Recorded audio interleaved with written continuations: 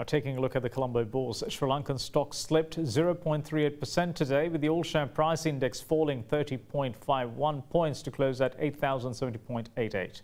The S&P SL 20 index of more liquid stocks meanwhile fell 4.70 points to close at 3,034.36. The day's turnover was recorded at 4.7 billion rupees, higher than this year's average daily turnover of 3.9 billion rupees.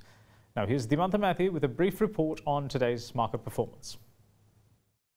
The market started off the day on a positive note where we saw buying interest coming in steadily, and with that the market seemed to be moving up and confidence level was flowing among the investors. However, after about 1.5 hours of trading, we saw again selling pressure starting to come back into the market. So with that selling pressure, quickly the index turned around and we saw a very sharp sliding down effect in the index as the market erasing all gains went into red territory. So with that we saw the market overall declining by 30 points during the day and closing at 8,070 points. So the market is still managing to be over the 8,000 mark. However, with the continuous gains, we are now starting to see some sort of consolidation.